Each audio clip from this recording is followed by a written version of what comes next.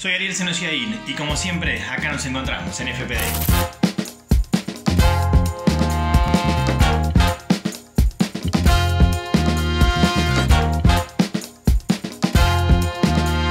Arranca la Copa América para la selección argentina, arranca la Copa América para Messi. No es lo mismo. Messi está ante su anteúltima oportunidad de ganar algo con el seleccionado argentino. Es en él donde está depositada la presión. Está acostumbrado Messi, desde hace 15 años juega para ganar absolutamente todos los días, pero increíblemente le ha sido tan esquivo un título con el seleccionado mayor que él mismo fue quien dijo que es momento de dar el golpe. Difícil escuchar a un compañero de Messi o a un integrante del cuerpo técnico hablando de esa manera, candidateándose en algún punto. En general el fútbol argentino está más nutrido, está más armado por protagonistas que dejan que la responsabilidad la lleve otro.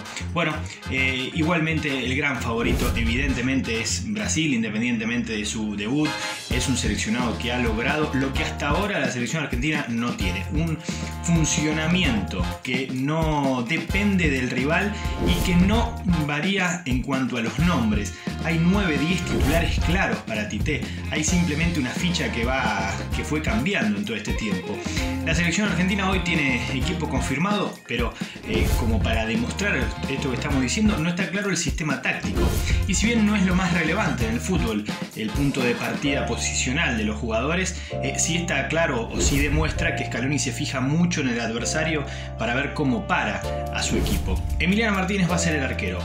Los defensores tendrán a Gonzalo Montiel por la derecha, Lucas Martínez Cuarta, que ingresa por el lesionado Romero, Nicolás Otamendi y Nicolás Tagliafico. El tema es saber desde dónde partirá Nicolás González, si será ese volante ofensivo de llegada o si se retrasará al momento de que Argentina necesite recuperar la pelota a la línea de Gonzalo Montiel, armando una línea de 5 defensores.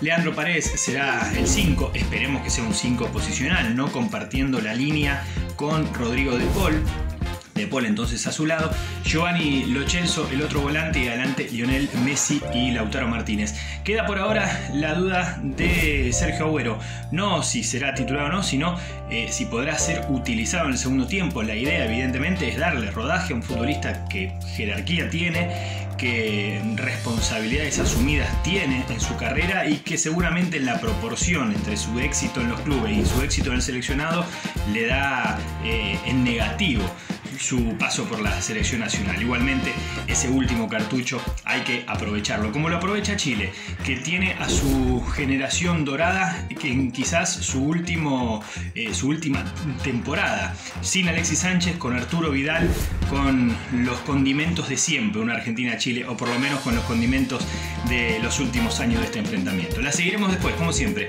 aquí en FPD.